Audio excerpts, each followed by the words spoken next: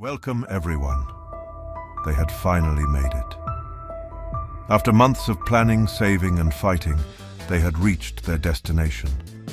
A tropical island, far away from the chaos and the horror of the mainland. A place where they could relax and enjoy themselves without fear or guilt. They were zombies, but they were not mindless. They had retained their intelligence and their personality even after the infection. They had formed a community, a family, of others like them. They had learned to control their hunger, to feed only on animals or the occasional human raider. They had dreamed of a better life, a life that they had lost when the virus had swept the world. And now, they had found it. They checked into the resort, which was deserted and dilapidated, but still functional.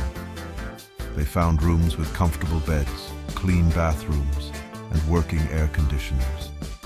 They changed into their swimsuits, which were a bit tight and torn, but still colorful and stylish.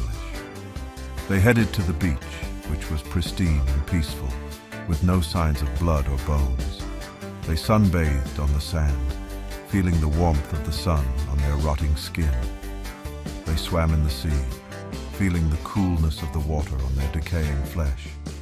They played volleyball, surfed, and built sandcastles.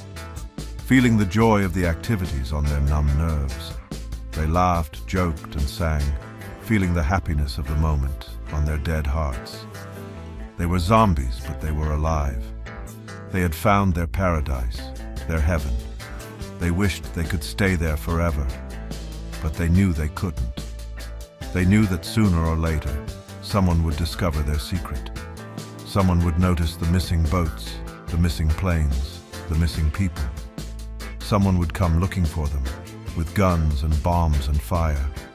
Someone would try to destroy them, to wipe them out, to end their existence. They knew that they had to be careful, to be discreet, to be vigilant.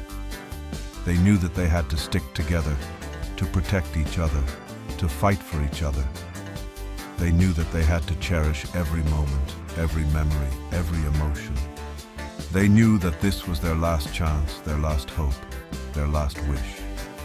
They were zombies, but they were human. They had found their love, their family, their home. They hoped they could keep it. Subscribe for more.